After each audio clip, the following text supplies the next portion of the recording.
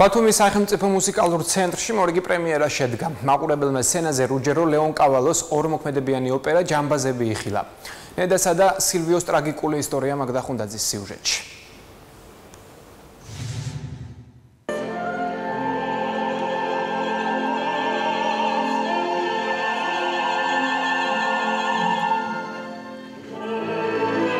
მაყურებელს ორმოქმედებიან სპექტაკლზე, რომელიც დაახლოებით 2 საათს გრძელდებოდა თითქოს და სინამდვილიდან აღებული ტრაგიკული ისტორიის ნახვა შეეძლო. სიმფონიური ორკესტრის ფონზე კაპელამ და მელიტონ ბალანჩივაძის სახელობის ხელოვნების სკოლის მოსწავლეებმა სცენაზე სცენა განასახიერეს.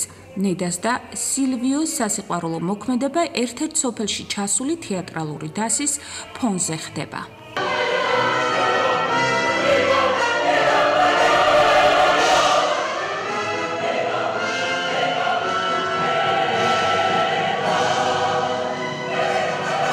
ჯამბაზები სოფლიოში ცნობილი საოპერო სპექტაკლი გახლავთ, ნამდვილად უკვდავი და არ ჩამოდის სცენებიდან, ასე ვთქვათ, საოპერო ჟანრში ყველა სოფლიოში მოქმედი სპექტაკლი არის და აი პირველად დაიდგა ბათუმში. ამ სპექტაკლში სწორედ არის დიდი დრამა აგებული სიყვარულზე. არის თავდადებული სიყვარულზე. რუჯერო ლეონ კავალოს ჯამბაზების პრემიერა ბათუმში პირველად შედგა. ნედას მაყურებლის წინაშე კომედიის თამაში და სხვისი გამხიარულება უწევს. რეალურად კი მას სიყვარულით გამოწვეული უბედურება დაატყდა თავს. ნედას ქმრის მუქარის გამო სიფრთხილის გამოჩენა უხდება. ის მის საყვარელ სილვიოსთან ერთად გაქცევას გეგმავს. შურისძიებით განრისხებული კანიოკი მისი მეუღლის საყვარლის ვინაობის დადგენასა და მის მოკვლას ცდილობს.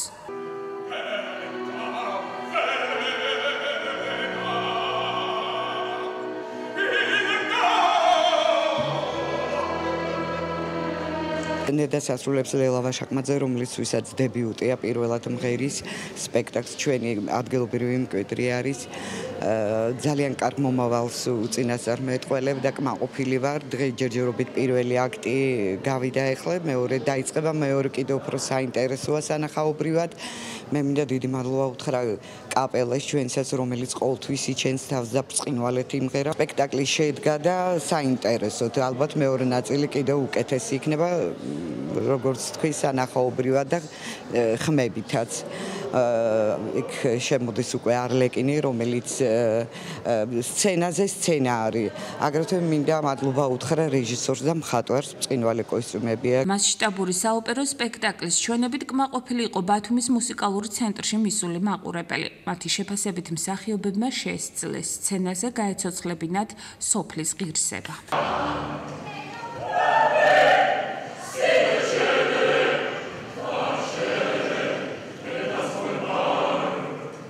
ძალიან მოეწონა, მეც პირადად საკმაოდ ემოციური შესრულება იყო.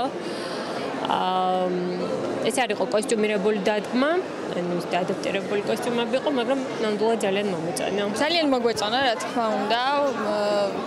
ვფიქრობ, რომ ძალიან კარგია, რაც უფრო მეტი ესეთი ღონისძიება იქნება. რუჯერო ლეონ კავალოს ჯამბაზები ტრაგიკულად სრულდება.